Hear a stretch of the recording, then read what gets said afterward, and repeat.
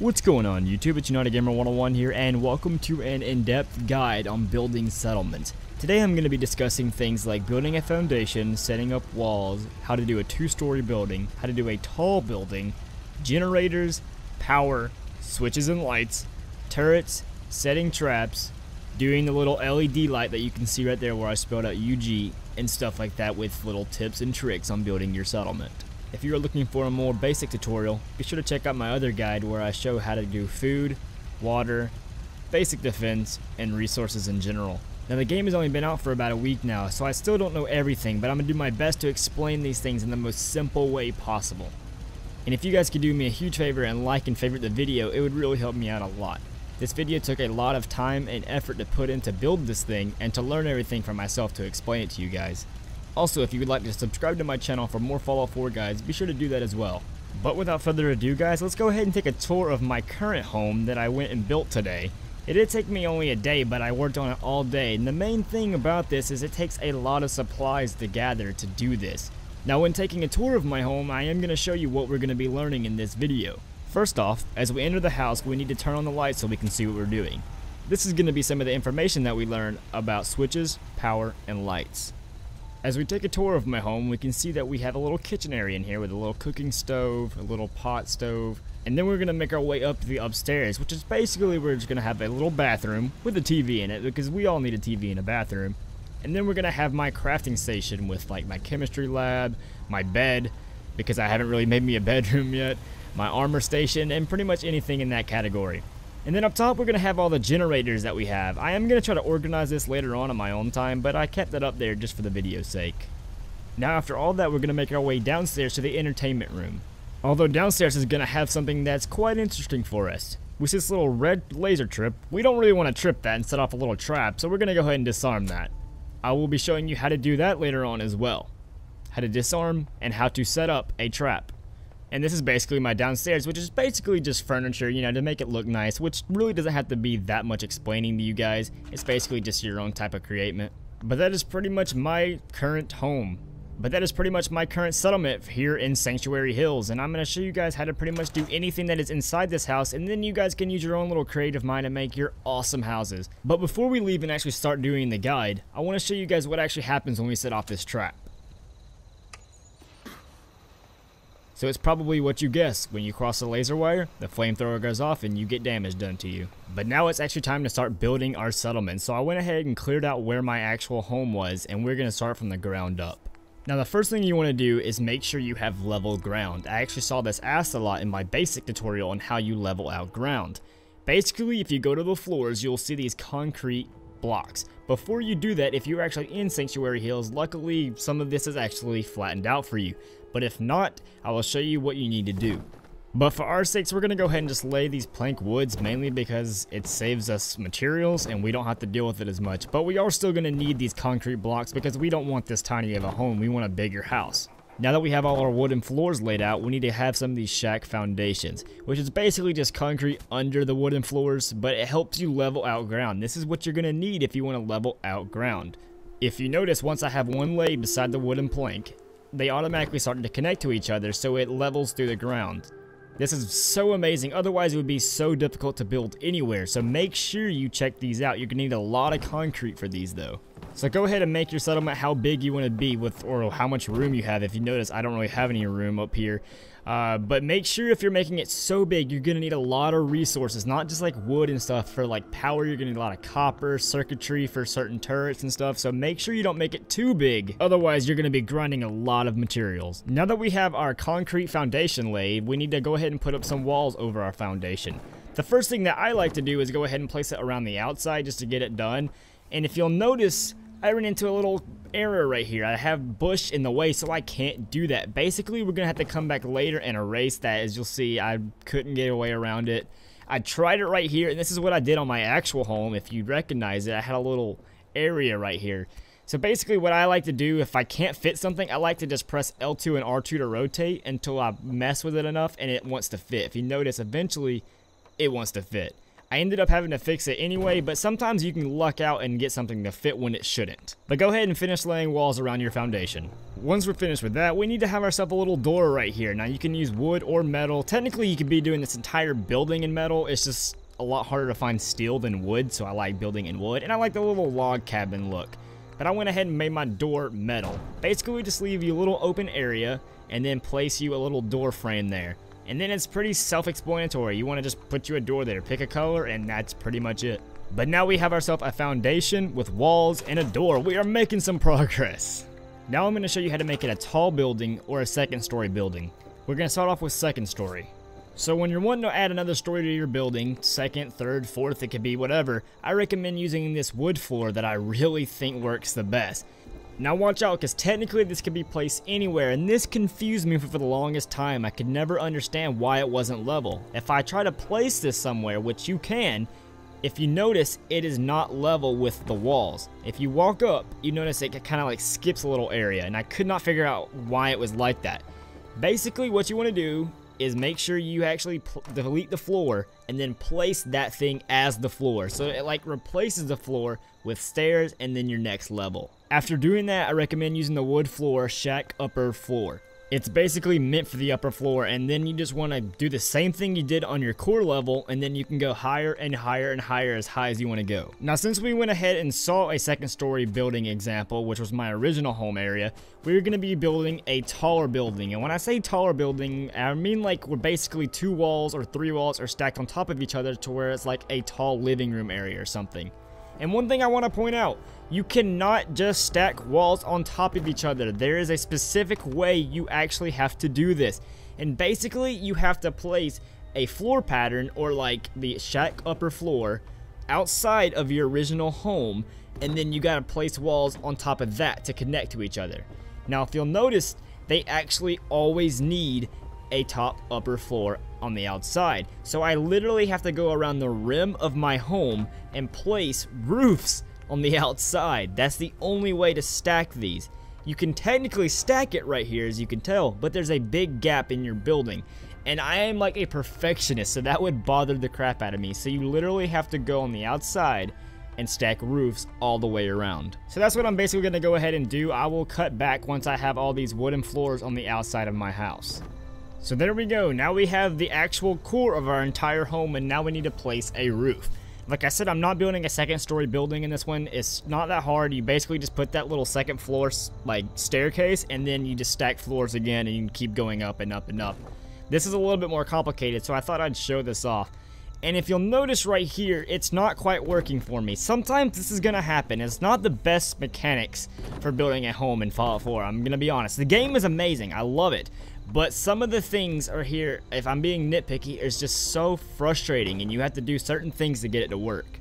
So basically, if something in this guide does not work for you, just play around with it until it works. That's what I had to do to learn. Like, honestly, the strategy guide that I bought with the game did not explain it any more than the actual game did.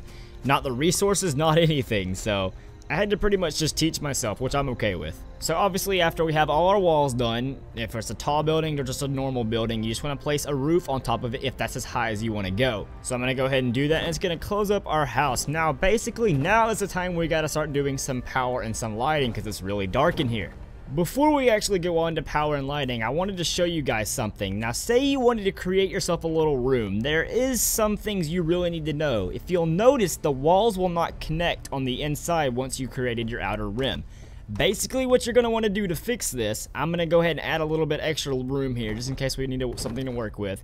You're going to actually have to remove your outer walls as well as sometimes your roof. Now, if you'll notice, if I go all the way around, I'm going to make this little room right here. It would not originally connect. So what I'm gonna have to do is remove the outside walls, and then bam, it's gonna work. So go ahead and have your wall ready. You don't have to actually place it down. Just take out a wall, and then we're gonna place this to the side. Now there we go, we have our little room area. Now, one thing I have not yet to figure out, and I will show you, and I still cannot figure this out, and if you guys can let me know, let me know. I cannot make it to where there's a door here. I cannot make a room with a door. So I don't think there's a way you can possibly do that, because you cannot lay it no matter how many times I've tried. And I will show you, metal or wood. If I try to place a little door frame here, it will not lay. I can place it a little bit ahead sometimes, but it cannot like lock in like it's supposed to. So basically, I guess they want your rooms to be open. You know, I don't really like that, but I can't complain too much. One more thing I wanted to point out before we go to power is building a basement like I did. It's not much different than actually building an upstairs. What you want to do is, like, I had a hole in my wall right there, right? I add one more of the little cinder block bases, and then I add the staircase going down, so it keeps the level, it keeps it good, and then it's pretty self-explanatory what you want to do after that. You want to go ahead and add another one of those cores to the bottom of that, and then bam, you got a whole nother floor down. And then just add yourself some walls, add on, like, say I didn't have these right here. I would want to place those there and then just keep going with it and then add walls all around it like I was doing a regular floor. That's pretty much how you build a basement. I just wanted to point that out just in case anybody got any confusion and wanted to build themselves a basement. So now it's time to actually learn about power switches and everything in that category, which is probably the main reason this is being made, that and setting traps. So we're going to be dealing with a lot of generators and everything, but first off, I would recommend just go ahead and laying some light bulbs. Now, one thing to notice, you are going to need so much copper to light up your entire home, so make sure you are grabbing as many resources as you can whenever you're out and about, you know, doing your quest. So go ahead and lay you some lights. I'm going to try to take this one step at a time and show you guys on how to do everything. First off, I'm just going to show you how you need to even light them in general. Then I'm going to show you how you can actually set a switch to where you can turn your lights on and off like a regular house, which I think is really cool. You know, anything that I can actually create in this, like a real home, is really neat to me. So now that you've set up your lights, you're going to need power. You need generators to create power. You can use different ones, like bigger ones, to produce 3, 5, or 10. Now these really only need like 1, so you're going to go ahead and just place a 3 and it'll be fine. But the thing is, this generator by itself is going to do no good for you on these lights. You're going to need some kind of switch or thing to actually conduct it to the lights. Now there's 2 ways you can actually do this to actually move the power throughout a house. You can use a pylon or a conduit. And right now we're going to use a pylon, and I would recommend using that unless you're going to be actually placing a lot of lights in a big home. And I'll show you how to use a conduit later on, but we're going to stick with a pylon right now. So once you have that placed along with your generator, you're going to need to press triangle to attach a wire. Now if you notice, it works through roofs but not walls. I do not know why. If I try to move it over here where it goes through a wall, it will not work, but occasionally it goes through a roof. But I'm going to show you guys a trick, so pay attention. And this works for anything. If you notice, I'm moving it and it goes between red and green, red and green. What you can do for almost anything that uses a wire to connect it, basically place it, if it's on the outside, no matter where it is, like say you place a generator on the outside along with a pylon. Go ahead and connect them on the outside, keep them connected, and then move the pylon to wherever you want it. Now normally it is going to be red if you can't fit it there. Basically what you're going to want to do is just move it around until you finally see a little green mark and hit connect, hit X or A, whatever you're using, and then bam, you got it connected. Just basically play with it a lot until you finally get it to where you want it. That's basically all I've had to do for this entire thing of learning how to build a settlement. But right now I'm actually making me a staircase just to get on top of here, because I'm going to go ahead and put this pylon up here. If you don't mind it being up top, I recommend having one on the side right here and then one on top of your building, because that's going to spread everywhere. And I recommend using a pylon large. Save up the copper. Do not get a small one because the range is so much smaller. But go ahead and find it in the little connections area. I went to the wrong area myself. And go ahead and place it somewhere up top. Now that we've gotten one on the side and then one up top, we need to connect the original generator to this pylon up here, and then from that pylon to the next one. Basically with a generator, you only need that as the core. Pretend it's like the core of something, and then it can literally chain react to each other. It can chain react to different pylons, to the little conduits. It can go in between. It can go from a generator to a switch to a pylon, which we're going to discuss in a little bit. But if you notice, bam, we got ourselves some lights. The lighting in the room looks beautiful. Place as many lights as you want, move them around, you know, you can see the little range and the differences in between them. Just place as many as you can. It's going to take a lot of copper, and just try to light the room up as much as possible. Eventually, you can be able to do conduits in between, like the smaller areas that don't connect, like from a generator to a conduit all the way around the house, or at least the bottom part, and then like the pylons cover the rest, or the majority. Now that we have all of our light bulbs set up and all of our power going, we need to actually set up a switch to where we can control the lights and turn them on and off. Otherwise, if you do not have a switch like this, you cannot turn them off on your own thing. You can like turn off the generator, but you know, let's make it as much like home as possible. Now here's what I was talking about earlier in my little trick thing. If you notice, my switch would not originally connect to the generator. So I moved it to a place where we could actually connect, and then I can just kind of move it to my own pace to where I actually want it and I can finally see it. If you see that, it goes from red to green until I finally find an area where I like it, or at least I can deal with. Now that we actually have the switch connected to the generator, it is still not controlling the lights. If you turn it on and off, it will not work.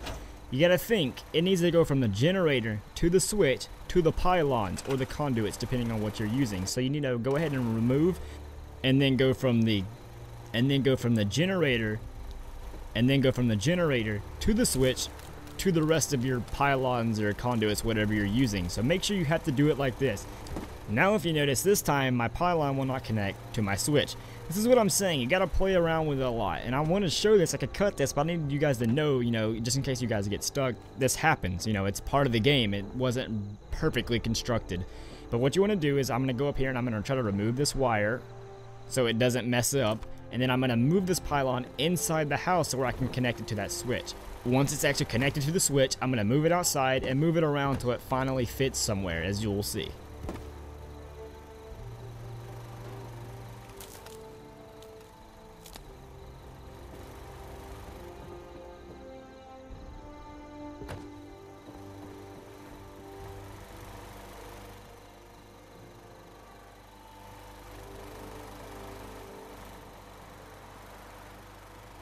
Do you notice how I finally found a spot where it turned green? There you go. Now it's working. And now you can actually control it to the switch, but we need to go ahead and connect that pylon back to the other one so it can control the entire house. Now if you notice, when we're coming home from our long day of work in the Brotherhood of Steel or the Minutemen or the Institute, wherever you are, you can turn your lights on and off. Well done. Next I'm going to show you how a conduit works, and I'm going to go ahead and place one on the wall right here. Basically what you want to do is place this around the wall, on the floor, on the roof, depending on where it is. You can place them throughout your entire house, no matter where you are, and then you can go from the switch to each of them and connect them, and it basically works the same as a pylon, but it's basically a very small range. So the only bad thing about this is that, well, it takes a lot of resources, but the good thing is it can reach the places that the pylon can't, so you're gonna need a lot of copper basically. So you guys have pretty much figured out power now. I mean, it pretty much works the same for everything else too, like any kind of thing that you see, a little power thing, it's basically either gonna be directly connected with a wire or just with a pylon or something. Like a fan, same thing. Let's go ahead and place a couple fans up here that works as a light and a fan. So that's pretty much how power works. You can go with a pylon or go with a conduit, and I recommend using a switch to control everything because it looks cooler. Next we're going to be working on setting traps. Now basically I'm not going to go over turrets because it's pretty much self-explanatory. They're pretty easy. Some of them require power, most of them don't. You just got to create them. But I'm going to show you guys how to actually set a trap. Now we saw the little flammable trap, so we're going to use that. You can use those other little mine things too, but the flammable thing just looks cool to me. But basically for any kind of trap, it's not much different than what we've been doing. It's still going to go from a generator to a switch to a trigger to the actual trap.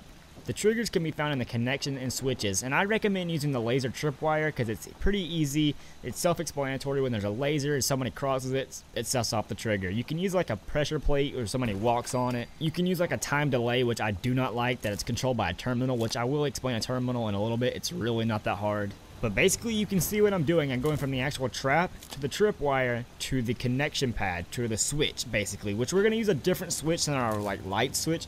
That way we can actually turn off our trap, that way it doesn't hurt us.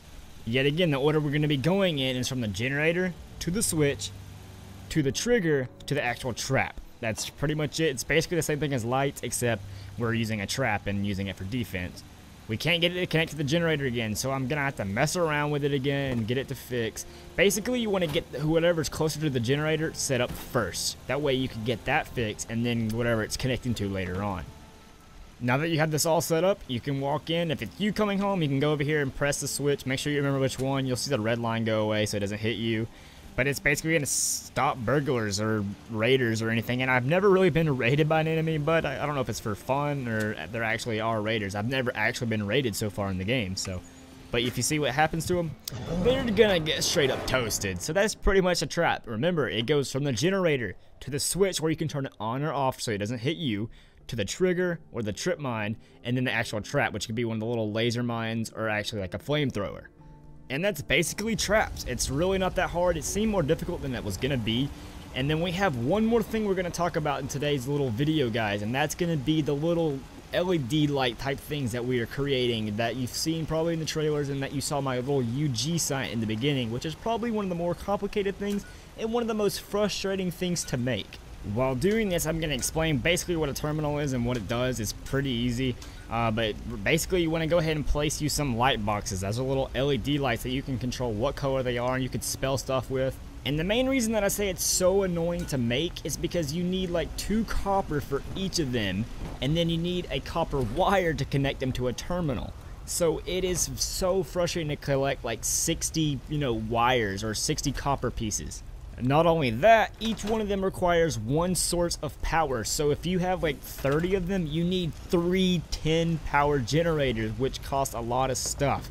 So it is really annoying to make, and that's probably the main thing that took me so long to make this like base with. But here we go. It's not much different than anything else we've done. You want to go from the generators, depending how many of these you're actually using. I'm not using much here, but I had to use like 2 10s and 2 3s, so 26 power total for my UG one. And then you want to go from the generators to the terminal, from the terminal to each of the LED lights. And you're just going to connect the LED lights like in a little chain reaction thing. Make sure you go individually between each one and not skip one, otherwise it will not work. At least as far as I know, you need to make sure they're all connected, and then you'll see them all power up. And now here's how you're going to change the light. It's really easy. It's controlled in the terminal. Pretty much anything that's controlled in the terminal that you see, like when you're creating a base and it's like, to do something, use the terminal, it's going to be just like this. It says Lightbox control. Here it says select color, choose the color, and that's it. Pretty much anything else that's controlled by a terminal, it's just that easy too. The only thing that's hard with building settlements pretty much is just figuring it out, like how the generator part works to like the switches and stuff. And then after that, you pretty much get the idea of everything else that you're trying to build, and then you just use your creativity to build stuff. And yes, there's a lot of flaws in this, building construction thing. And as you can tell right now, once you actually have them powered up and you choose the basic color you want, you can actually click on them to cycle colors and make your own little colors and do whatever you want. Last but definitely not least is furniture, and I really don't need to explain anything. It's just you pick the furniture, you collect the materials, and you make your living room or your entertainment system or your bedroom or your bathroom, whatever it may be. And that's pretty much it. Just collect the materials and you can make whatever. You can, lay some paintings or whatever, lay some flags, which I had the Brotherhood of Steel all over my house. And that's pretty much the gist of the settlement. And that's pretty much a long video because it took me a long time to do this. It is actually 8 a.m. right now, guys. I will record it all the way through the night from 10 p.m. to 8 a.m. So hopefully you guys did find this helpful. I'm sure hope you did. If you have any questions, you can comment below, but it's a little bit harder for me to read comments. So if you really want to get my attention and ask a question about building settlements or anything like this, I recommend you follow me on Twitter at UnitedGamer101 and ask me there. And if you don't want to ask a question, you can still follow me anyway because, yeah, it's Twitter and everyone needs it. Thank you guys so much for watching. I hope you guys did enjoy this. Be sure to subscribe for more Fallout 4 content. I hope to see you guys more on my channel. When mods come out, there's going to be plenty more videos coming up. This has been United Gamer 101, and remember, at the end of the day, this is not just a channel, it's a family. I'll see all you guys later.